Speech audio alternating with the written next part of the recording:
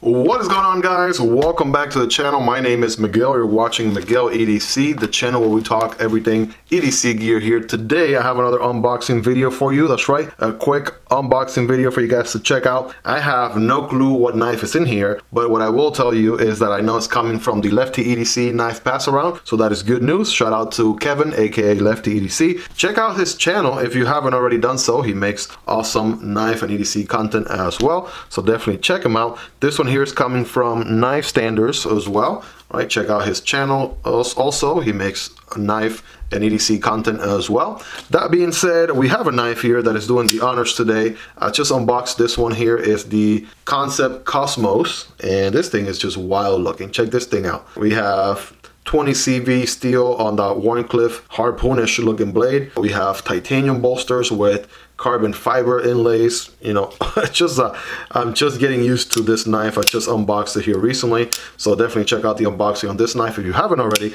But without further ado, we're gonna get into this package. Keep in mind, this knife and every other knife that you see in this video, including the one we're about to unbox, will be linked down below in the description. So if you want to learn more about this knife or any knife, check out those links. It does help the channel out if you end up purchasing a knife through those links, but that is entirely up to you and absolutely zero extra cost. With that in mind, let's cut into the thing. Now, I already tried my best to salvage the package earlier, and I couldn't because these have the little sticky stuff. So I'm just gonna go ahead and make an incision right over here. That Cosmos is cutting like butter, right? And let's check this thing out. Woo, baby.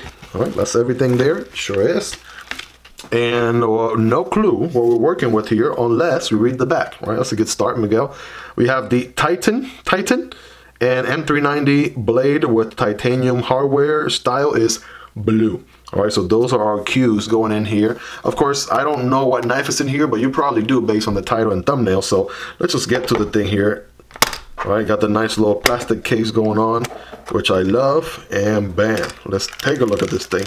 Ooh, here, oh, gotta love this tiny little guy. I remember seeing this one on Lefty's channel recently. So Blade Modern Designs. This one is the Titan M390 on the blade, hardware titanium, and this one is in blue. Okay, so let's take a closer look at. So let's take a closer look at this thing. Let's take it out of the plastic cover here. And holy smokes, first impressions. Okay, it's a small knife, clearly, right? And I like the fact that it's nice and rounded, right? The titanium feels good in the hand, as you would expect. Gotta check out this blue accent right here. I wonder what sort of materials were used there, because that looks like a crystallized titanium or something. Yeah, it looks really, really different than anything that I've seen before, if I'm being really honest. Holy smokes. All right, this one is a frame lock. We have the cutout, stress relief cutout here on the outside. We have a deep pocket carry clip here for the most part, and it is a flipper deployment. We got some thumb studs going on, and yeah, let's just check out the action on this thing here without further ado. Here we go. Holy smokes, check out the blade on this thing. Holy macaroni. Okay, well, this is certainly different, right? Gonna kind of pause for a second here and just sort of take it in. Let me give it a nice little wipe. All right, so what would you classify this at? I mean, is this a tanto? Chubby, a little chubby tanto going on here. M390 on the steel, and I gotta love the bell satin finish on this thing. So we have a compound ground, I believe, based on what I'm looking at. Both of them feel like a flat grind. So we got a flat grind with vertical lines going this way, another flat grind going on here towards the front with sort of diagonal bell satin lines going on. Man, this thing looks different for sure. Okay, so standard grip right here sort of leaves the pinky in the air. So what you want to do probably is make use of that finger choil that you have going on there, which is nice and wide, by the way, so which is good. And if I do that, then I can accommodate the entire hand, okay, which is good. Now that part right here feels good and comfortable. I like the fact that it's rounded quite a bit. The titanium scales are also nice and chamfered, rounded all around. That feels good. You don't have a ton of cutting distance with this one. But the cutting distance that you do have, I'm sure, this thing should cut really good. We're going to be testing here in just a moment. Almost, you know, most this front blade, you know, kind of makes you, you know, want to like scrape something off, kind of like a scraper, right? In a way, if you had like a label or something that wasn't coming off, I can see you scraping it off really good. This tip right here is pretty useful. So even if you had to do sort of like utility cuts and stuff like that, I'm sure you could make really good use of this tip here. All right, nice and pokey, I'll tell you that. And the blade is a little bit on the thick side too. Okay, let's check out the action. So good access to the lock bar. All right, take a look at that. It's nice and comfortable to disengage. And it's a drop shot. It is more of a shake shutter. All right, let's check out the thumb deployment. All right, I like the sound of that.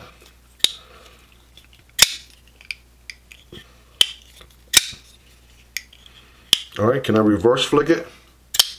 All right, sure can.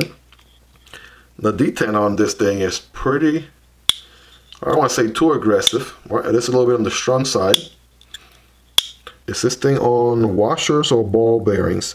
I'm not getting the action of a washer. Same ball bearings, I'm not sure, but I'm gonna go with really can't tell you the truth. All right, there's a stop pin right up here. Right, you can see where the blade opens. Right, sort of stops right there. It is milled on the inside. I just noticed that, all the different cutouts in the inside there for weight reduction. Show those help quite a bit. Okay, reverse cutting on this thing. Right, again, you really don't have a lot of cutting geometry, so the worst that can happen is you slide off of your cut, if anything, after cutting. Right, but man, talk about a premium tiny little guy right here. We got a matching blue backspacer. Check out how they did your lanyard solution for my lanyard people out there. Right, that's interesting. Got a little bit of a pin sort of going on there, a little barrel going on, works as your lanyard solution. And yeah, nice blue accented backspacer, held with 2 screws on either side. And yeah, I wish it was a little bit more drop shot, but there's barely any weight on the blade itself. So drop shot action on this one. All right, yeah, let's do some size comparisons on this thing, shall we? Right off the bat, you know, I'm thinking I should probably compare it to something like the Divo NIP. Okay, check this one out. Divo NIP right there, hanging on. Right, if I use the knife that we just unboxed, right, check out the difference here is out, you know, astonishing difference right there with the Kansept Cosmos. All right, so yeah, this will definitely be in the small size of knife category. So let's just do the usual. Here's the PM2. There's your Para 30 right there. So obviously shorter than both of those, right? Maybe if you own one of these, this sort of obviously gives you an idea. Demko AD 20.5 in the shark's foot blade and the slicer. Shark Cub, smaller brother, right? All of these look like huge knives next to this tiny guy, to say the least. Rot Model 1 and Rot Model 2. CJRB Pyrite and the Vosteed Raccoon. Yep, so certainly, I think that about makes a point right there. So yes, we're dealing with this small form factor EDC knife. And let's just check out the performance here. Let's see how well it cuts. We're gonna conduct a very scientific paper cutting method here. So the first thing I wanna do is I'm gonna get some slices with this first edge right here. Well, it will cut, ladies and gentlemen. All right, to no one's surprise, it certainly cuts. What about this other blade or other edge here? All right, let me see if I can use that.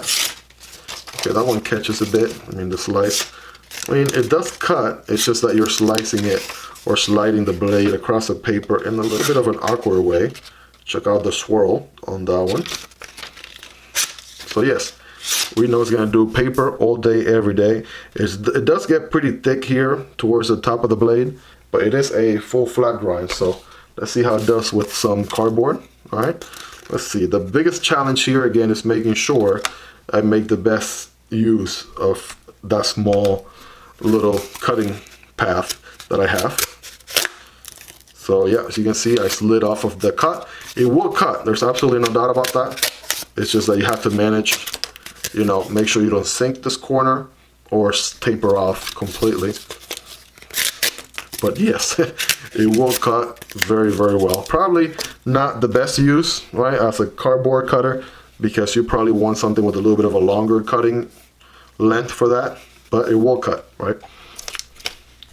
So I typically don't do this during the unboxing, but I'm just way too curious to wait until the review video. So we're talking about an inch, like 1.3, 1.35, not even an inch and a half on this one, and probably just a tad bit over 1 inch on this other one, like 1.15, perhaps 1.2.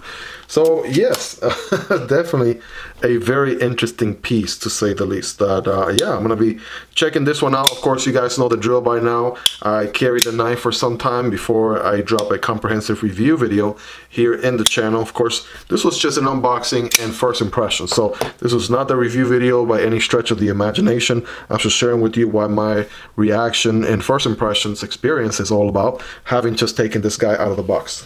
That's it, guys. Again, this guy will be linked down below if you want to check it out. It does help the channel when you use those links, but again, that is entirely up to you. With that in mind, if you made it to the very end, you guys are the real MVPs. Go ahead and like the video if you haven't already. It really helps push the video to a larger audience within YouTube. And also subscribe to the channel if you aren't already. I promise you it'll be worth coming back for more. I make EDC and knife content like this on a daily basis. Lastly, if you want to support the channel a step further, there's a link down below for Patreon, where you can support the channel for as little as $1 a month, or you can simply support the channel right here on YouTube by becoming a channel member. You'll get access to exclusive perks. That's it, guys. Check out the unboxing on the Kansept Cosmos. All right, I'll put a video card for this one here for you guys to check it out next. All right, quite a difference between these two, to say the least. But hope you guys have a fantastic rest of your day. Take care, and I'll be catching you on the next one. Peace.